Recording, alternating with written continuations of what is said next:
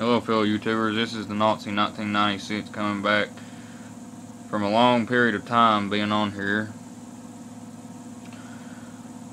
A lot of stuff's went down ever since I last got on here and checked in. We had the shooting up in that elementary school on up in the north, and then we had that movie theater shooting. And I think the guy finally got put in prison for it, so thank God for that. And then we got North Korea wanting to bomb our asses off.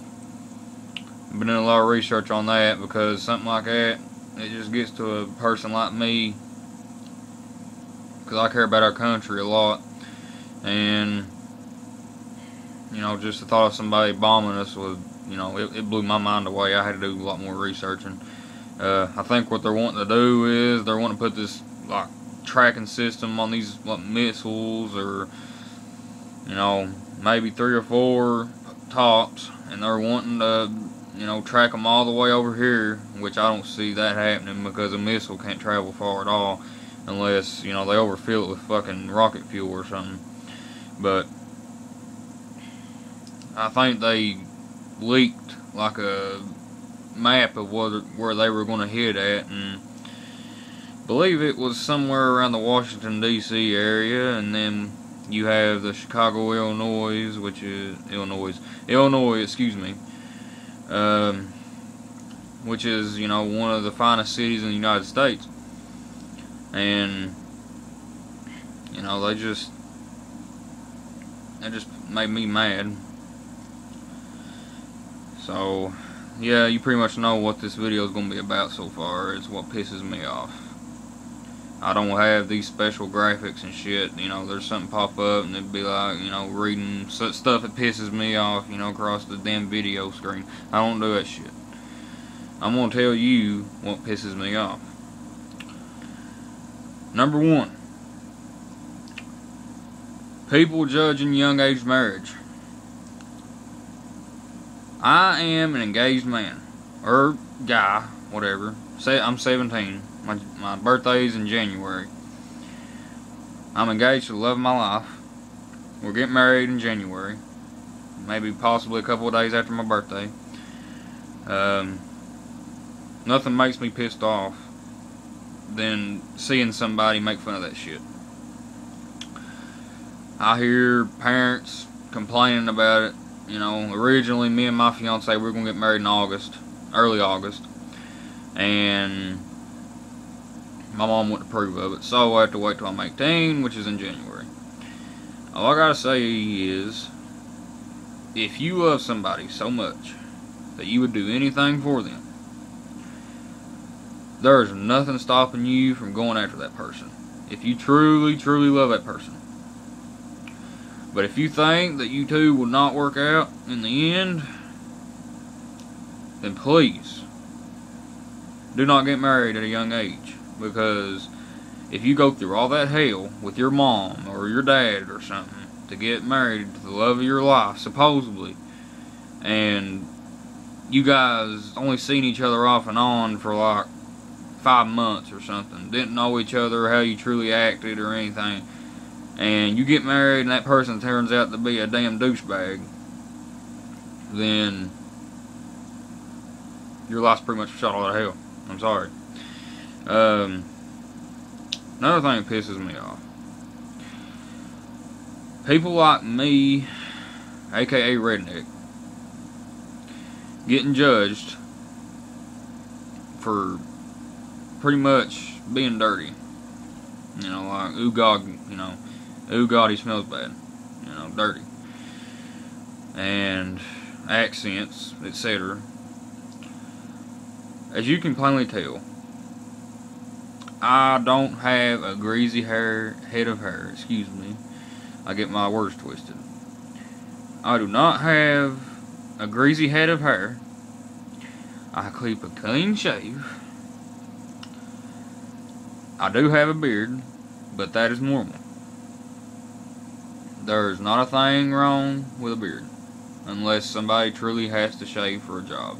That is 100% understandable, because You know, my job asked me to do it. They said that I had a choice, though. They said you could either shave it off or you can trim it up. So I trimmed the sumbitch up.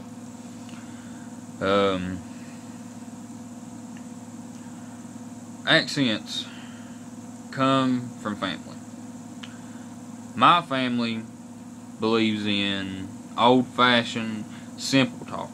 We call it simple talk. I don't know what you people call it, but we call it simple talk.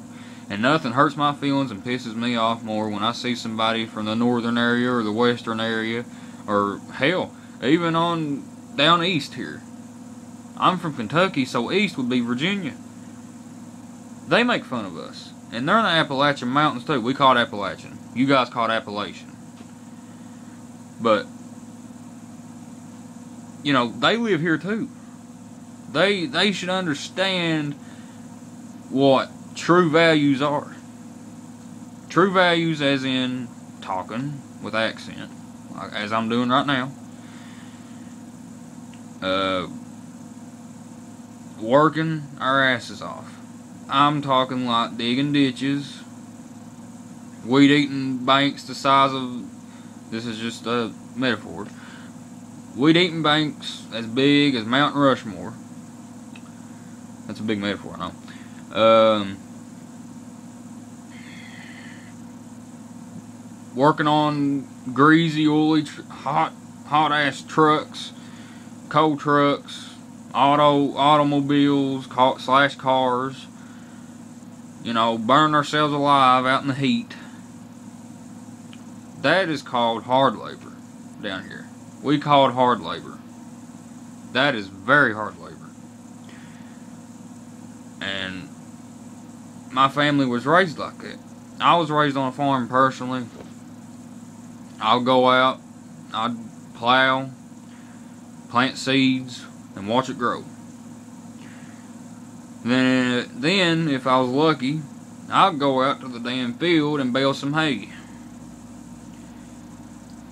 And it may not seem like it to you, but we have feelings too. We're people just like you.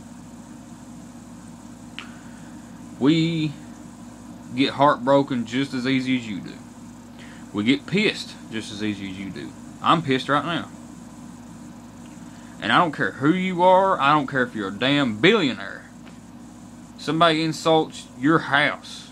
Somebody insults your looks. Somebody insults your car. Somebody insults you personally, in general. You are going to get pissed.